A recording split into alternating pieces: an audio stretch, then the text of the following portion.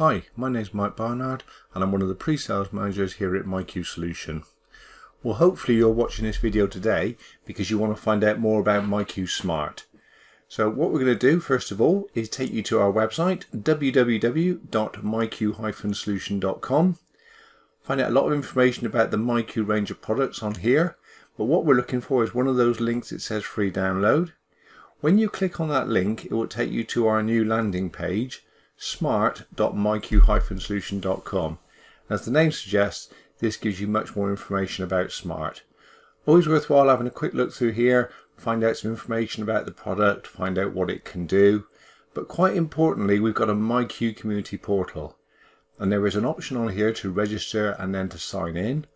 I do strongly recommend that you do this, because what it will do is it will give you access to all the resources, the extra clients, and any information you might need about MyQ Smart. So once you've got yourself registered and all signed in, I want you to then scroll back up the page and find that free download link. Click on the link and what you'll see is MyQ Smart will download in the background. As well as the software installer, what you'll also get is a couple of PDF files. There's an information leaflet all about MyQ Smart, as well as a quick setup guide. So once the software is installed, it will be in a zipped archive. You need to extract that archive, as you can see us doing here. When we look in there, what we'll do is we'll see these three files. And there you go. So once you've got your three files, what we're going to do now is we're going to install that MyQ version 8. So what we're going to do, we're going to right click on that and we're going to run it as the administrator. This is actually a Windows 10 desktop computer, but the install process is literally the same for a server infrastructure. So we're going to start off, we're going to click on in yes to let it run. We're going to select our language and then we're going to get our license agreement. Obviously we should always scroll through this. As long as we agree with the terms of the license, we click on the accept and then our installation will commence. As you can see there, our default location has been shown. We can change it at this point or we can just leave it as is. The installation will run in the background, and once it's completed, MyQ will launch up its Easy Config option. Now we'll take you through the Easy Config option shortly, but that is a nice little application which allows us to control the MyQ system, start and stop the services, and change the user credentials, for example. As you can see, we've got a little pop-up come up on the screen to let us know that some changes needed to the Windows firewall. Once done that, we just click allow access on that. Our install is completed, and the next thing we'll see is our Easy Config tool. And there it is, just loading up in the background.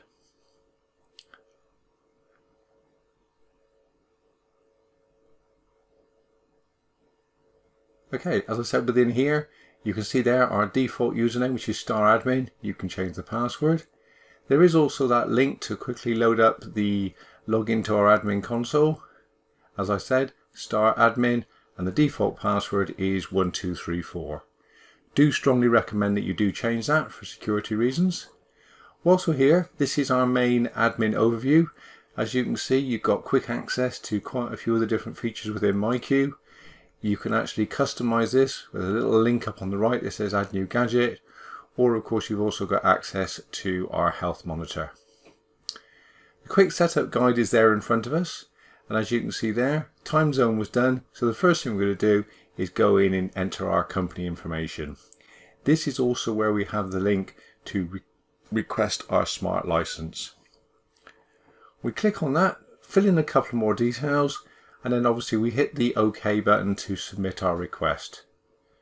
What will happen is the MyQ servers will send you a license code directly to your email address that you registered in your company details. So keep an eye on that and look out for that email to come in. Once you get that email, you'll see your activation code is in there. You need to copy that activation code, go back into your MyQ interface, go back then into your licensing screen, paste the license in, and then click on the next button.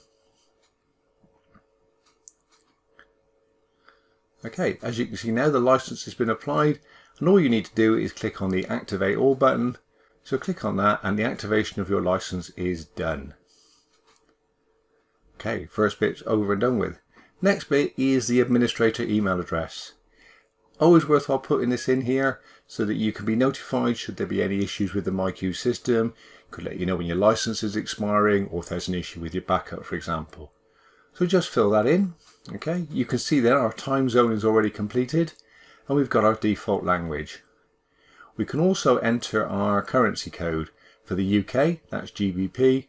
Another bit of information here, we can enter the number of places after the decimal point. So for our pounds and pence example. Once we're done, click on save. Back to our home menu, you can see that's now got a green tick.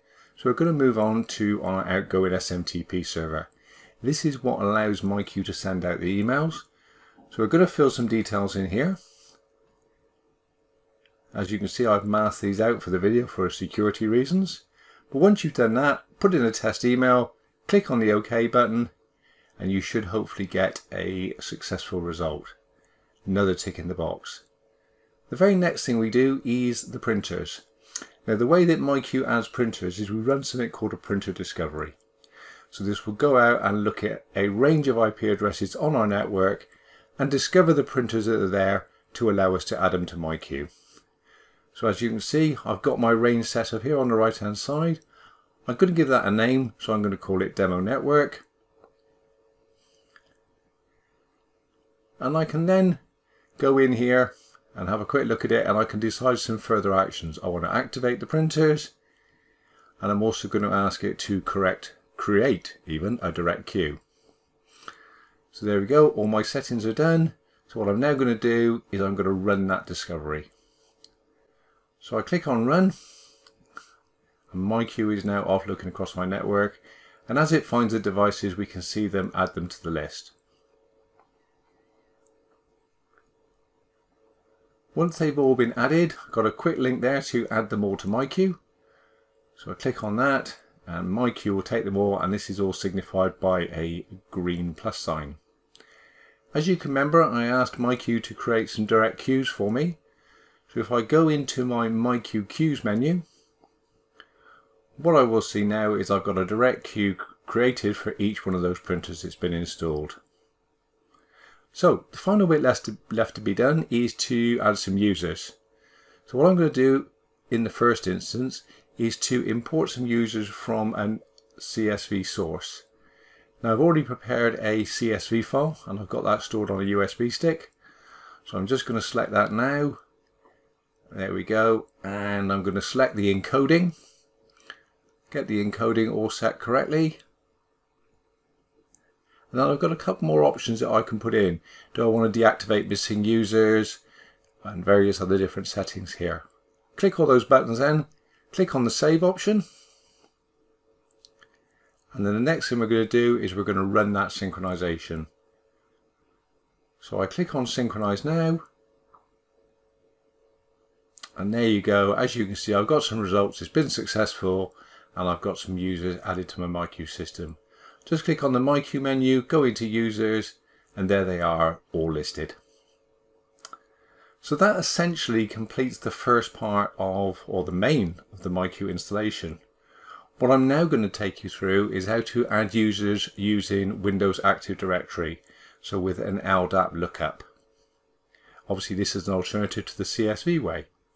So once again, go into my sync source, and this time I'm going to say add an LDAP source. I need to create an LDAP server, so first of all it's going to ask me for my domain. I put the domain name in, I then select any security as well as the type, and obviously this is going to be an Active Directory. Once that's done, I can do a test to make sure I've got a connection, and as you can see that's been successful, so I save it. There is a built-in LDAP browser in MyQ which allows us to go in and browse our Active Directory structure, and what I'm going to look for is my base DN.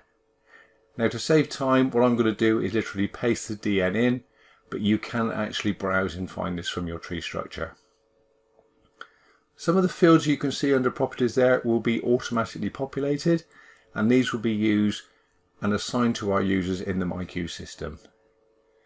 So once I'm happy and I'm ready, I can click on save and I'm going to run that synchronization.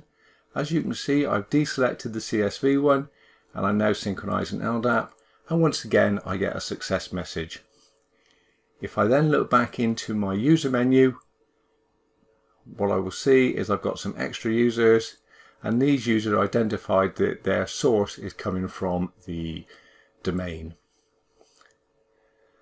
The final option we have is to add some groups from our Active Directory into MyQ. So once again, go back into my synchronization screen. We've got various ways of adding groups, and the way that I'm going to do it is I'm actually going to look at the full attributes of a user, and I'm going to strip from the left and strip from the right. I'm taking 1 from the left and 2 from the right. I'm going to save those changes, and then I'm going to go back in and run my synchronization once more.